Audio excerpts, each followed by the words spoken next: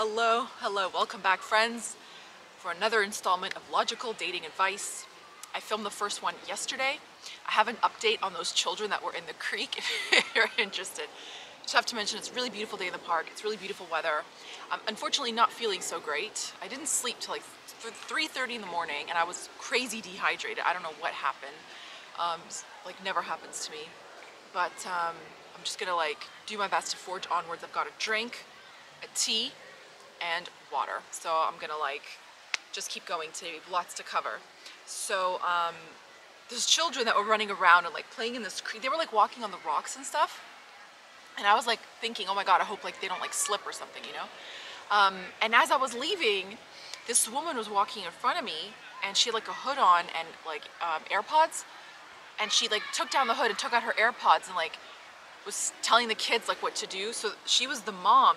She was doing laps around the park and she was wearing pajama bottoms and rain boots even though it's like perfect weather. And they were just like completely unsupervised. And I just thought that's so funny because then what happened was when I got home, something else happened. Like my neighbor's kids were running outside and playing tag till like 11:30 at night and shouting. And I thought, I think I got something in my vibration about like children that just like are really unruly. And then it continued into today. So just be really careful what you think. You know, you can't be sloppy, you can't be lazy because it's just gonna like follow you. So it just made me laugh, but it's all good. Anyway, logical dating advice. Okay, so for part two, part one was like, how to know what you want, what's really important, what isn't. Like, you know, if someone's like, if you go on one date and someone's like cheap and annoying, I've heard of people getting like asked to pay for half the gas or something like that. You know, you can just be like, yo, that's disgraceful, and just very nicely just say, you know what, I decline, or of course, but then never speak to them again. Okay, you just like, it's not what you do, it's how you do it in life a lot of the time. And then the other thing is like, how do you actually meet people?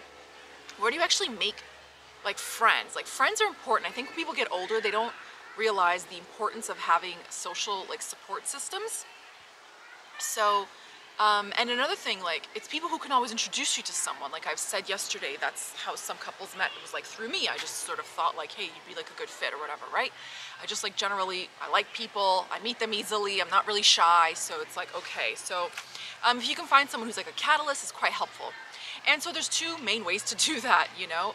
One is to do something that is an interest, of course. So, you know, if you like pottery and whatever, go take a class, you network, you meet people, book clubs. If you're active, there's like those, you know, cycling packs of like dads that go in like their 40s. You do that if you like bicycling. You do whatever. You join a marathon, you find like a training partner, you join a gym. Do something social. Like gyms, I don't feel like are very social, but there's activities in gyms like volleyball, basketball, you know, you can like join a local league. Okay, it's quite helpful. And then of course, because this is like 2022, modernity, okay, so meeting people online. Now, I don't like saying like that's the wrong way to meet someone. I don't think there's a right or wrong way to really meet someone unless you're like doing illegal activities or something is like very morally reprehensible that you're just like, that's not right, you know? Like Martha Stewart, she said in an interview she really wants to get married again, and she said she's just waiting for some of her friends to die so she can marry their husbands. And I thought, see, that's not nice. Don't do that, you know. You know what I mean? Like, be above board. Don't be a person living in gray areas of morality. In any case, online. So online, basically 99% of choosing a decent person to spend time with over the internet boils down to having common sense, okay?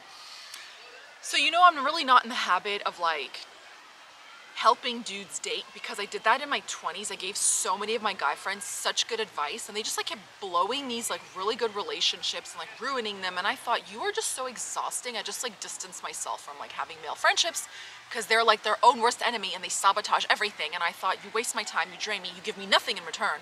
I'm not doing this, okay? But if it helps someone, here goes. Number one, actually have the intention to go out. Go for an ice cream, go for a walk, go to the movies, plan something, okay? If you show initiative, it's really impressive, okay?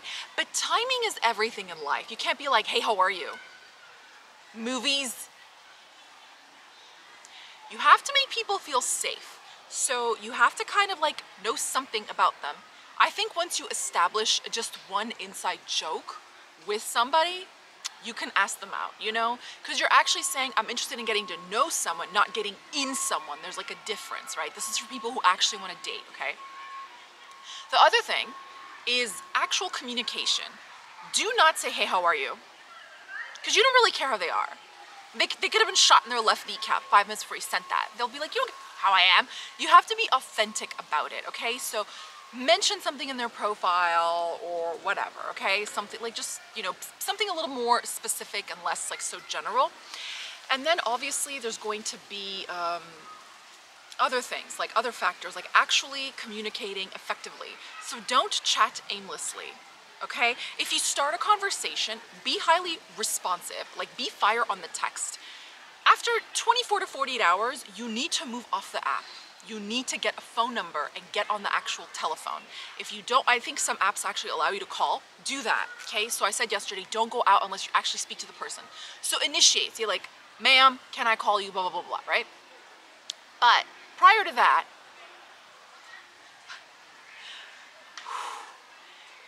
good grasp on grammar, okay?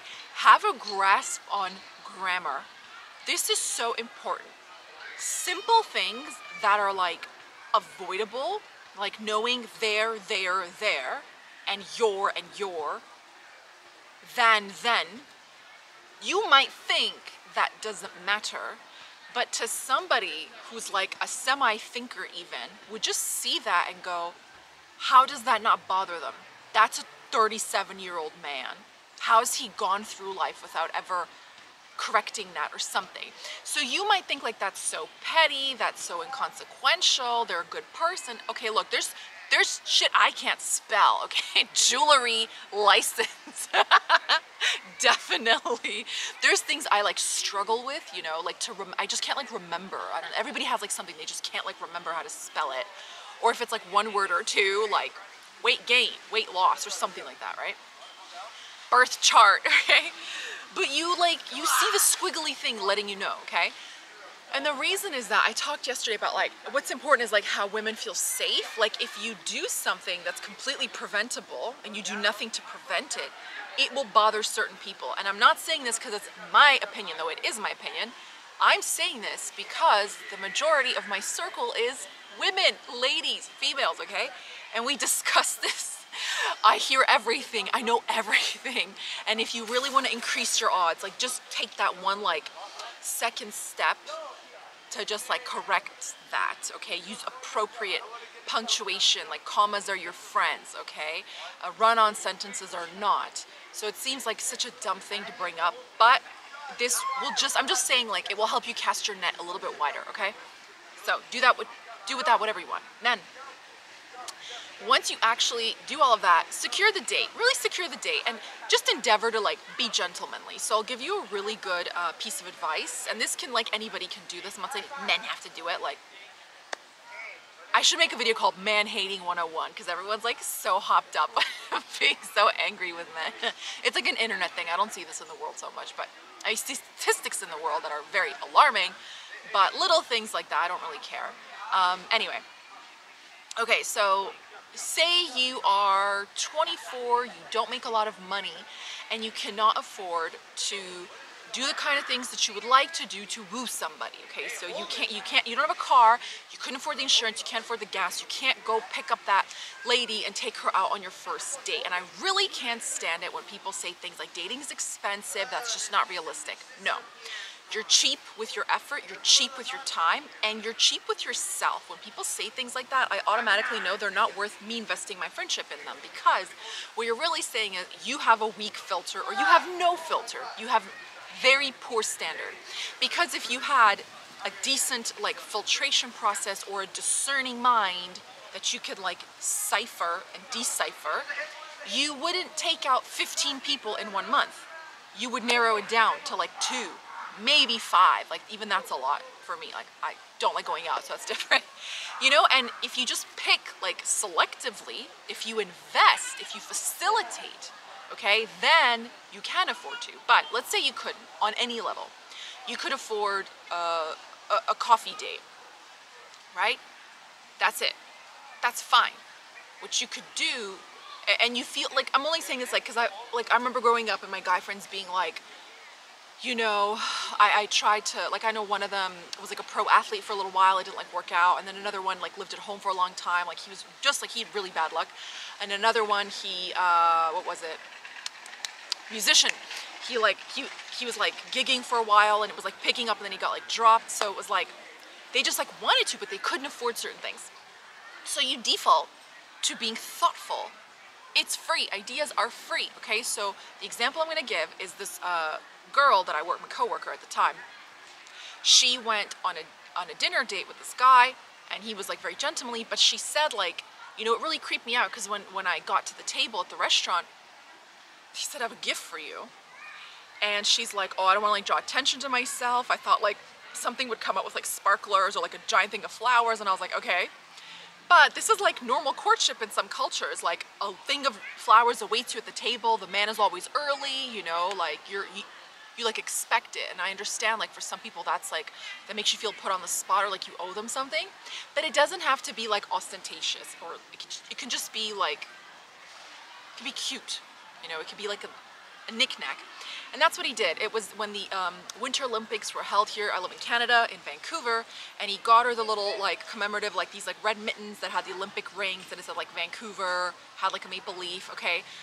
What, it's like, I don't even know, what was that, like maybe $20 gift or, you know, whatever. But like, it's cute, like they met during the Olympics, right? And she's like, it was so thoughtful. She's like, I actually wore them to work, you know, like I walked to work and I wore them tonight. She's like, is that so nice? Because it didn't like make me feel awkward. It wasn't like too big, it wasn't like silly, it was just like so sweet, you know? So you can do something like that, like especially when the weather is nice. You can go on picnics.